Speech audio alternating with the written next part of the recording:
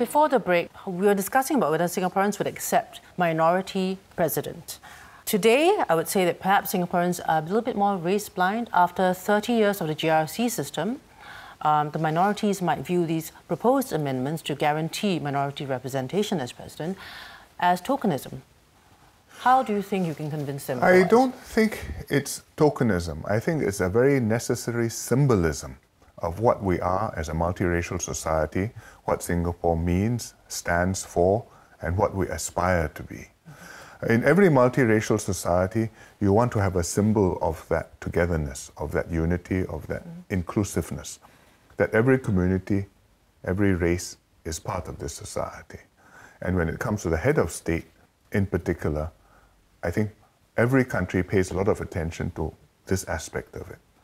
So when we look for a head of state and when we design a mechanism to elect a head of state or to appoint a head of state, you have to bear in mind, will this produce an outcome which is multiracial and which will reflect the color of our society, the shape of our society?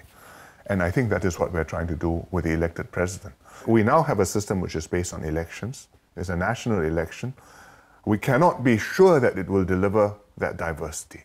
And because of the preferences which we discussed just now, the charts, how people prefer somebody who's one of their own, it's not that Singaporeans will not accept a president of another race, but they would prefer a president of their own race. And the natural result of people preferring one of their own race is that a minority race president will find it hard to get elected. And so it's something which we should do something about and which we can do something about. What are some of the other examples that we looked at when looking at the changes to the Constitution? There are many multiracial societies in the world, and they all have some arrangement or other. You look at the Canadians, you think they're all whites, but actually they're English-speaking Canadians and French-speaking Canadians. The French-speaking Canadians are just 22% of the population, but when it comes to choosing the Governor-General of Canada, they alternate. So you have one English-speaking Governor-General, the next one is French-speaking, the next one is English and French-speaking, and so on. So it's an over-representation for the French speakers, but it's something which they find necessary as an accommodation for the minority. You look at the New Zealanders. They also have a Governor-General, and they have become quite a diverse society with significant immigrants from Asia. So the previous Governor-General was an Indian. He was a lawyer. His mother had come from Fiji. He was born in New Zealand, but ethnic Indian. The current Governor-General is a Maori, Sir Jerry Mateparae. He's a very distinguished Maori. He was a Chief of Defence Force. He served in Singapore before, and he's now the Governor-General. So they choose a good man, but they also make an effort to choose a person who's from a minority group. If you look at the Swiss, they have a very interesting example. The Swiss have, as the head of state, not one person, but a federal council, 7 people, which represents different languages and regions of Switzerland. So right now they've got 4 German speakers, 3 French speakers on their council, 7. The council is basically the cabinet, the ministers, and then they rotate to be president of the council amongst that group, 1 year at a time. Okay. So you're president just for 1 year, and they do it this way because otherwise the Swiss Germans are 2/3 of the population, and if we elected a Swiss president, I think the Swiss Germans would be at an advantage over the Swiss French or the Swiss Italians. So there are ways of doing it. We have a unique system, but we can find a way to do it. There's been some expression of concern from minorities that they don't want this to be seen as though that the minority presidential candidate is an easy ride into the Istana, as is less qualified. Yes. How would you be able I to think that's that entirely understandable, and it reflects also the success of our meritocracy, that we've imbued this in every citizen, and people want to succeed on their own merits. And nobody wants to come in on a free ride and be seen that standards have been lowered for a particular race. And I think we have to make sure of that. So whatever mechanism we do, we have to make sure that the same qualifying criteria apply, same standards, and there cannot be any relaxation or any doubt that the person who is elected is of that quality. And there are minorities who are of the quality. Before we had elected president, when it was appointed by the parliament, we had Yusof Ishak, we had Devon Nair, we had Benjamin Sheares, we had Wee Kim Wee. Nobody ever doubted that these were eminently qualified people to be president. Would they have won elections? Well, that depends who's standing and how it's conducted. But they were appointed by Parliament and they served with distinction. And I think we want a mechanism which can produce this kind of an outcome, this kind of diversity, as an assured outcome, which presently we don't have. So what are some of the proposals by the Commission? How will it work? If you look at the people who went before the Commission and gave evidence and made proposals, there were several ideas which came up. I mean, for example, you could rotate, and you could have a Chinese and a Malay and an Indian, one after the other, and then you come back again, Chinese, Malay, Indian. You could have a team. I mean, you have a Chinese and a Malay or a Chinese and an Indian, and then each one takes half a term. You could have a president, vice president, one of different races. There are different ways of doing it.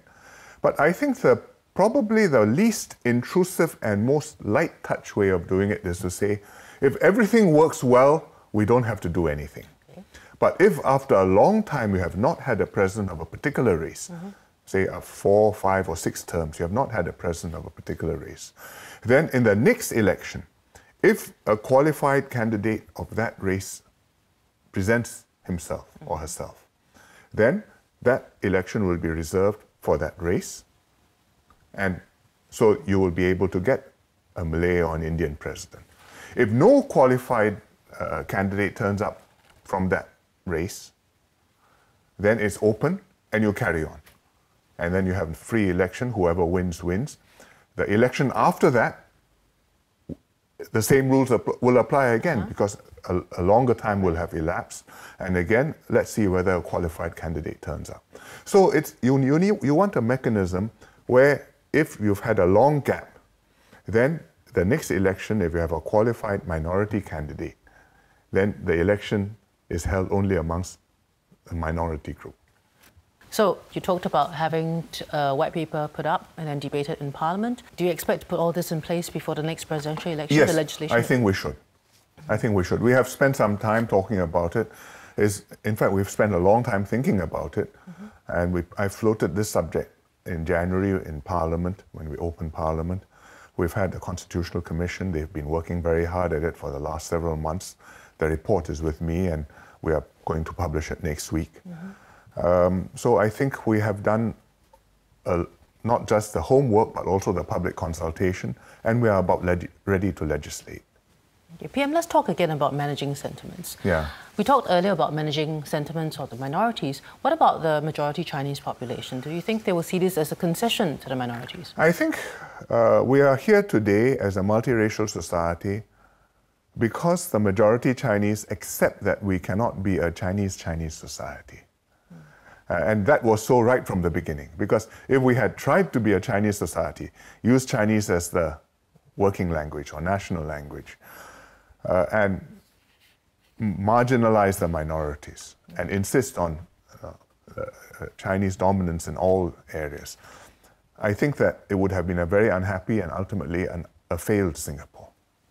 But because the Chinese Singaporeans of that generation had a broad approach, understood that they had to give space to the minorities, that they had to go the extra step to make the minorities feel comfortable living in Singapore, pursuing their way of life, having opportunities like everybody else, and not being disadvantaged.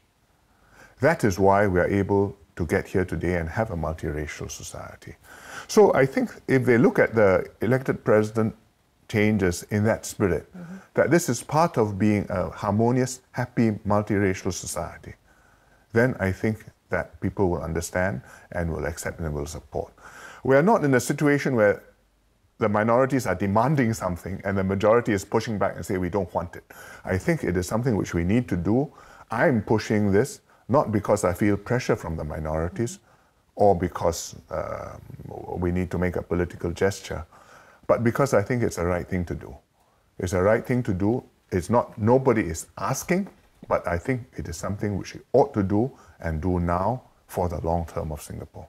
So, PM, why do you think we need to do it now? 25 years after the elected presidency was first put in place, why now? I think there are several reasons. First, we knew this problem was there when we made the elected presidency, because in fact everybody knew, although they were very polite and they didn't bring it up in the open, but everybody knew, they sensed it, that this would make it much harder to have a Malay president or an Indian president. But at the beginning, we felt that we had time. It was a problem. It was not an immediate problem because immediately we were not having fierce elections. We were looking for candidates to become president and looking very hard. And so we had the luxury of time to see how the thing would unfold, would develop. We've had 25 years. I think we've seen how it's worked. We've had one minority elected president, Mr. Nathan, who served with distinction. But he was elected both times unopposed. And I think he won the hearts of Singaporeans. But when he first came out, I mean, without Singaporeans knowing him well, I'm not sure how an election would have turned out. It's difficult to say. But that was unopposed. That was 1999 and then 2005. I think that after 25 years, we have seen how things have worked out and we have seen how things have changed. And 2011, the election was a hard-fought one, very fierce. And I don't think in that kind of election, a minority will have a fair chance. And I expect in future, there will be future presidential elections, which will be as hard-fought, as tense, and I think that will make the problem more acute. So that's a second reason. I think things have changed after 25 years. The third reason I'm doing it now is because it's something which I feel I ought to do, and I ought not to pass this on, kick the can down the road and leave it to my successor. I'm familiar with the system. I helped to design it in the beginning. When we first introduced the system, I've been part of operating it and amending it, improving it, crafting it as we have gone along, changing the provisions to make them work. And I've worked it with Mr. Nathan and Dr. Tony Tan as I have been Prime Minister. So I know this problem and I think I have a responsibility to deal with it. And I think I can tell Singaporeans, I believe this is something which needs to be done and I believe it and I want to do it. And I will persuade you that it is something which we should do and which is good for Singapore. And if we don't do this, I think we will have trouble for Singapore, not today, not tomorrow, but 10, 15 years, 20 years' time, definitely. We ought to do it now before the problems come. PM, let me pick up on the point about the last presidential election, the 2011 one, where there were 4 candidates, 4 trans, all Chinese. Some might argue that, well, it was hotly contested, and it was a good example of democratic expression. That Singaporeans got a chance to vote, got a chance to see candidates of different types stand the election. What would you say to that? I think it's good to have a contest, but it has to be a contest over the right issues and people must understand what this is about. I think the problem with the 2011 election, in my view, is that many of the candidates did not understand or did not accept what the president's duties are, what his constitutional role is, and what he's being elected to do. And they made statements and promises to the voters which are really not the president's responsibility or duty or function. And if the president tries to do that sort of thing, I think the system will malfunction.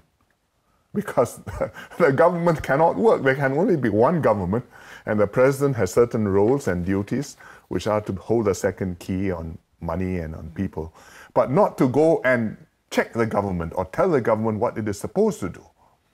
And I think not all the candidates understood that, or maybe they did, but they thought if they made these statements, it would help them to win the election. But I think that is one of the difficulties of having an election for president.